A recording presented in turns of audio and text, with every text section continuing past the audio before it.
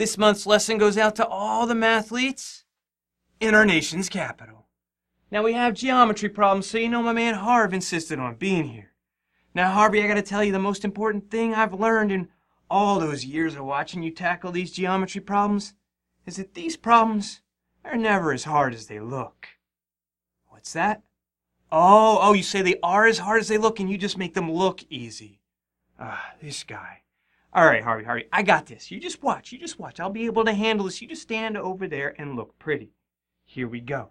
We have a rectangle, A, B, C, D. We're told that AB is 10. Now, one thing Harv has taught me is you got to label your diagram so you can see things. This is 10 up here, and the opposite side, it's a rectangle. This is 10 down here. And then side BC is 6. It's kind of split up over there. That tells me this side over here is also 6. And then point Y over here is on BC such that CY is 2. So we can drop a 2 in there. I mean, this whole thing is 6, so that other piece has got to be 4. Label the diagram just like that. All right, here we go. We need to figure out what AE is. This point E is where this diagonal intersects AY. So we're looking for this length right here. I'm not sure how to find that. But another thing Harv has taught me is if you can't figure out exactly what you're looking for, go find some other stuff. So I'm going to aim at this whole length AY. I can go after that because it's the hypotenuse of this right triangle. We can use the Pythagorean theorem. AY is the hypotenuse, so we have AY squared equals AB squared plus BY squared. So AY squared is 10 squared plus 4 squared. 10 squared is 100, 4 squared is 16, so AY squared equals 116. So we find AY by just taking that square root.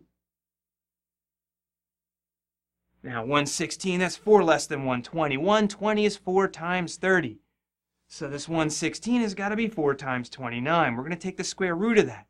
Square root of that 4 is going to give us a 2. So AY is 2 times the square root of 29. And we've taken care of this.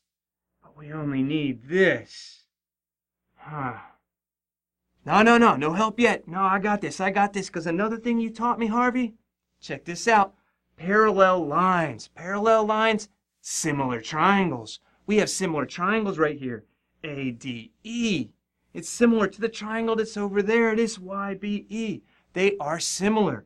This is parallel to this, so this angle right here equals this angle right here. Of course, these two angles at E are equal. These triangles are similar.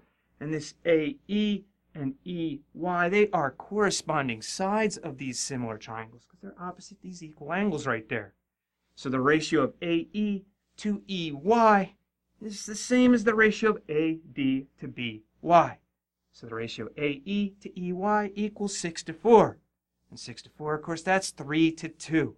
So the ratio of AE to EY is 3 to 2. So that means if we take this AY and we split it up into 5 equal pieces, 3 of those pieces are going to be over here and 2 of those pieces are going to be over there. So 3/5 of the entire thing AY, 3/5 of that is AE. AE is 3/5 of AY. And we have AY right there, so we just take 3/5 of that. 3/5 of that gives us 6 times the square root of 29 all over 5. Just like that, no help from Harv. Yeah. We'll go on to the next problem. All right. Got another rectangle here. We have a rectangle, and it gives us the vertices of this rectangle. We have 0, 0, 0, 3, 8, 3, and 8, 0. And then this line right here, that's the graph of x plus y equals 5. And it's splitting this rectangle into 2 pieces. And we have to find the ratio of the area of this piece to the area of that piece. Well, this is a rectangle, so each of these pieces, they're trapezoids. And we know how to find the area of a trapezoid. All right, here we go. Label the diagram. This height right here, that's 3. Because this right there, that's 0, 3. And then this point out here, well, it's on this line. That line is x plus y equals 5. It's also on the x-axis, which is where y equals 0. So x has to be 5. This point right there, that's 5, 0. Which means this length right here is 5. Now we go check out up here. All we have to do is figure out what that is. Then we can find the area of this trapezoid because the whole thing here is a rectangle. These are right angles. This is my height of my trapezoid. Now this point right there is on that x plus y equals 5 line. And well, this height is 3, so the y coordinate has to be 3. Means the x coordinate has to be 2. So this length right there, that's just 2. Now we have the two bases of our trapezoid. We can figure out what the median is. And the area is just the height times the median. Now the median, you take this 5, you add on the 2, you get 7, you take half of that, so the median is 7 halves.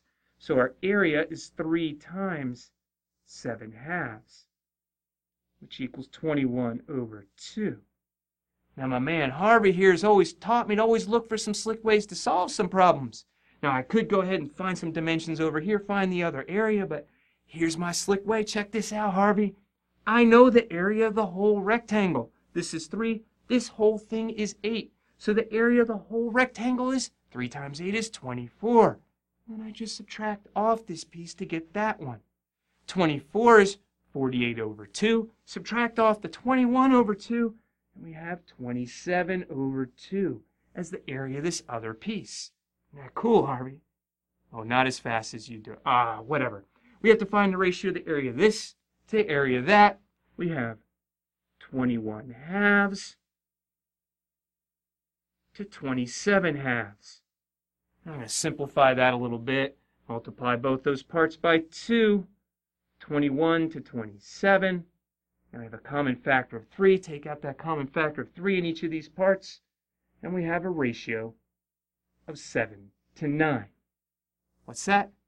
Oh, still the slow way. This guy. All right, what's the fast way? Turn the crooked line vertical. What's he talking about? Just spin it around the midpoint of the piece in... What? I'll go ahead and draw it, Harvey, and we'll see what's going on. He's saying, take this middle point of this segment right there and just spin this line vertical. Like that. Oh, Harvey. Oh, man. This guy's something else. Check this out. We put this vertical line here. Now, you look at this little triangle down here that was in this trapezoid over there. It's like we're just cutting this piece out and sliding it over there. So this rectangle right here, it has the same area as this small trapezoid right there. It's like we just took this piece, put it right up there. And then this rectangle over there will have the same area as this trapezoid out there.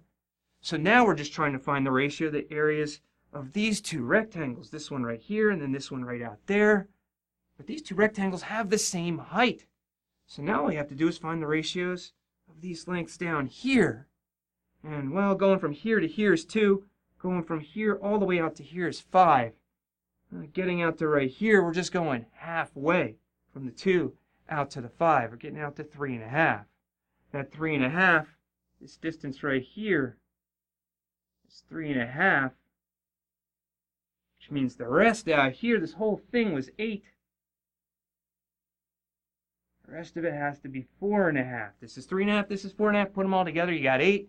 And the ratio of the area of that rectangle to that rectangle right there is 3.5 to 4.5. That 3.5, that's 7 halves. That 4.5, that's 9 halves. Ratio of 7 halves to 9 halves, hate to admit it, is 7 to 9. Man, this man, Harvey's amazing. Harvey's amazing. This is why he's so good at geometry, because he can see things that other people just can't see.